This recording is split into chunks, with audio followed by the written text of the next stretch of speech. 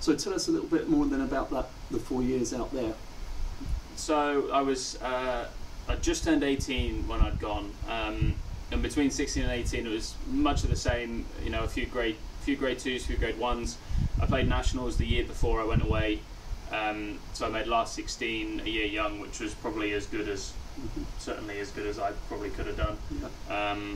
And so I managed to get my place at Brown University in the US. That's in Rhode Island, and Brown's pretty well known for the academic side, more so than athletics. But most places out there, especially any Division 1 places, have a pretty good emphasis. Certainly from a UK perspective, have a very good emphasis on sport.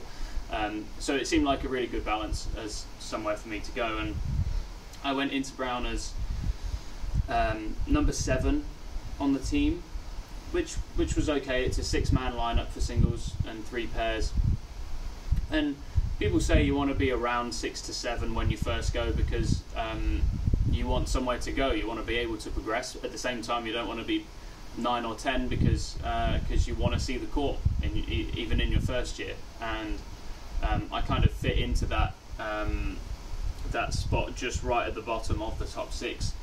That gave me a lot of room to grow. And so by the end of my first year, I just about snuck into the lineup. I made it in for a couple of matches before the really big matches at the very end of the season in the Ivy League. Those are the big matches for Brown. And I remember in my first year we played Dartmouth and we got to 3-3, because the doubles altogether gives the winning team 1 point. So we lost the doubles point, I think, and we had won 3 of our singles and lost 2 singles, and there was 1 match left, and it was me, and I lost 7-6 in the 3rd set, and I still remember it really clearly, and it was one of the matches that shaped my college career, I think, as much as any other.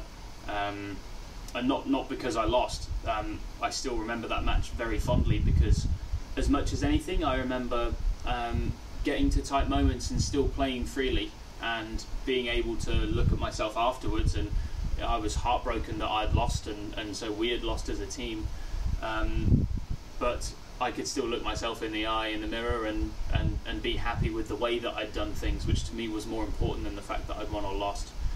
And that was something, that attitude was something that was years in the making with us, wasn't it? And something that we always talked about was effort and performance rather than just the result. And I benefited from that attitude and from that match, and kind of the reaction afterwards just ended up spurring me on rather than crushing me, which I've seen happen with players, and it's very common to be really beaten down by a match like that. And I was fortunate enough that my coach at the time was as level-headed about it, I think, as he could be. You know, he came down and there were some bits overall that he wasn't very happy with, but he turned to me afterwards and he could obviously see how disappointed I was that I'd lost, and said, "Jack, just keep doing things the way that you did it today. It didn't come off today, but it will."